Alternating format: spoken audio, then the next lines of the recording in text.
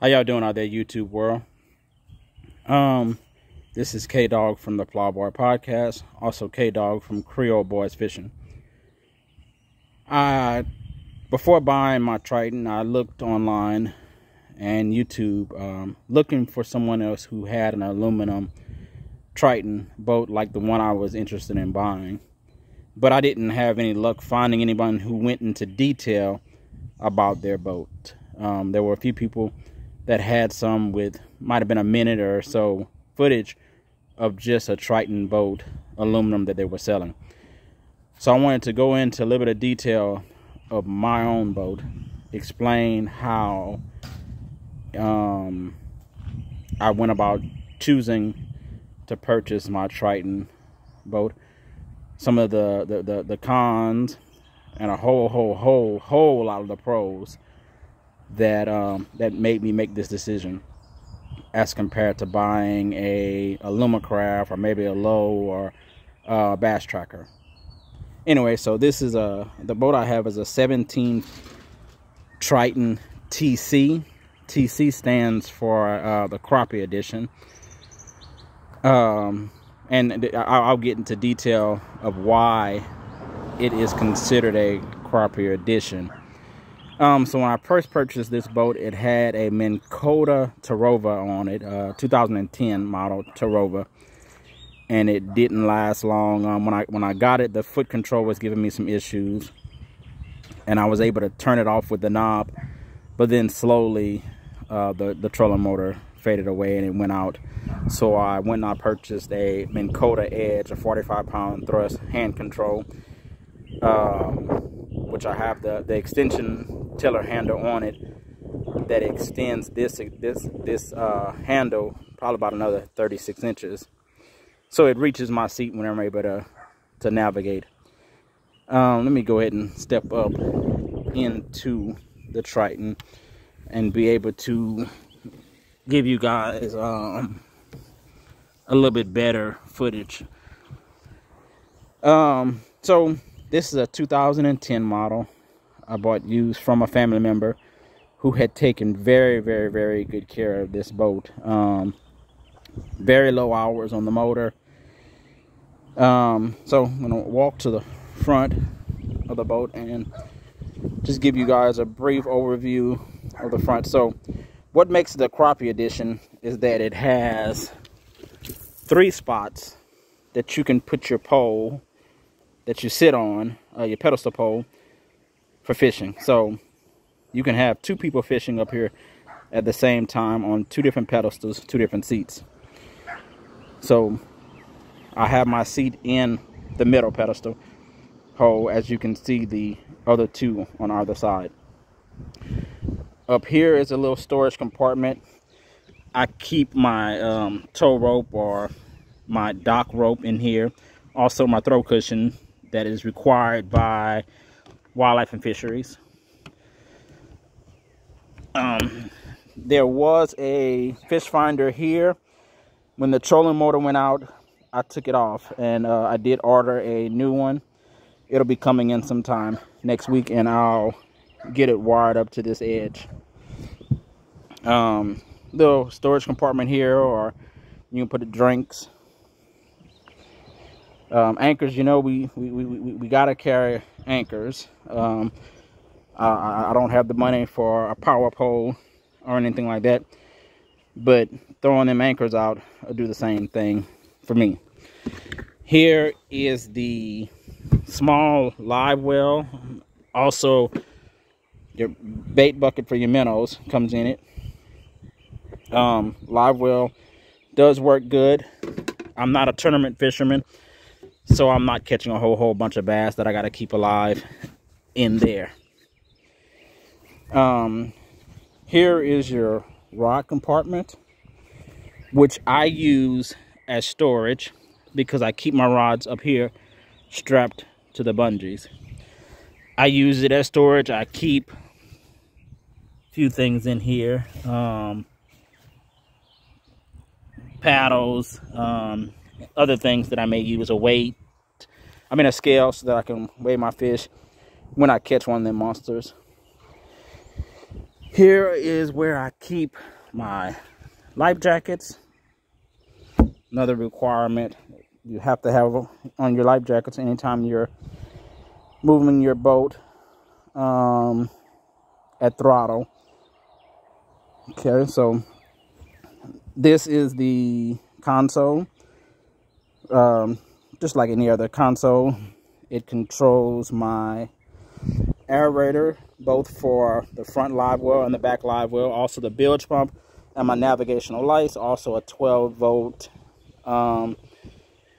power for charging your cell phone or whatnot. It comes with this Lowrance system, which is I find it does what it's supposed to do. Voltage meter, your RPM, your miles per hour, and your fuel gauge. This boat, when I bought it, came with this here, which is a it's an older model Garmin, I believe it's 500 series with Garmin maps. Like I said, it came with the boat, and it does fairly well. I mean, I'm not a big tech savvy guy that uses all these electronics out there. Going to the back side, this seat right here does lift up for storage. We're about to go fishing, so I have some crickets and stuff in the boat right now. But I keep me another net, some, you know, you got to have mosquito repellent out here in Louisiana, a ruler, you know, for measuring fish that have to be of a certain size. I also keep me a net right here on this this little net holder, I'll call it, that I made to be able to put my net on. Your lights, navigational lights for nighttime. One of my biggest things I like about this boat is that I don't have to carry a tackle box with me. I can keep my tackle in these two storage compartments here. They came with a few compartments, of the insulated bait compartments, and I bought the rest that fit in it. So I keep me a lot of bait in here. You know, when you bring kids fishing, you can't go too short on having corks or hooks or weights, because sometimes them young ones, well, sometimes us adults will tree fish a little bit, or as I can say, squirrel fish a little bit.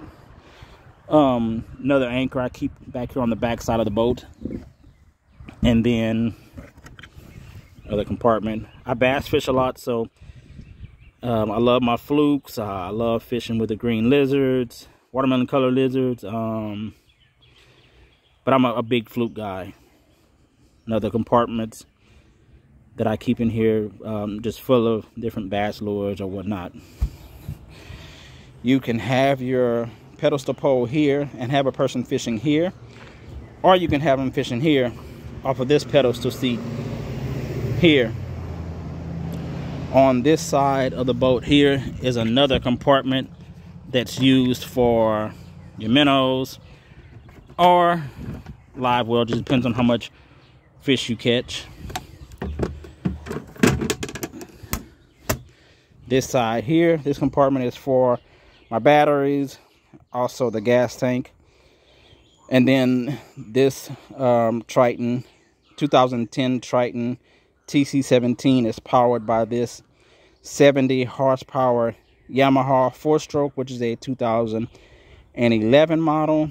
And it pushes this boat with myself, 2 passengers, all of our fishing equipment and everything. It pushes it about 32, 33 miles an hour, which is plenty fast enough on the water for what I need to do and for what I intend on doing out on the water. So, as I was saying, this Triton TC17 here is plenty enough boat for what I fish. You know, like I said, I'm not a big tournament fisherman or anything. The trailer itself, being a 2010, is in very good shape. No rust in the trailer at all. I will say that the chrome rims that came with it have some rust on them, but for a 2010 model, I think the boat itself is in excellent shape. So Triton TC17 is an all-weld aluminum boat that Triton makes. I would put this boat up against other aluminum boat, be it the Alumacraft, the Bass Tracker, the Low, there's a new Bass Tracker XL that just came out, but I believe Triton did a really good job in making this all-well boat. So far, I have not had any trouble with it. It handles waves the way it should. I'm very satisfied with it. So if you're another guy out there that's looking into purchasing one of the Triton aluminum boats, I definitely give Triton an all thumbs up with the way they crafted this Triton TC17 2010 model.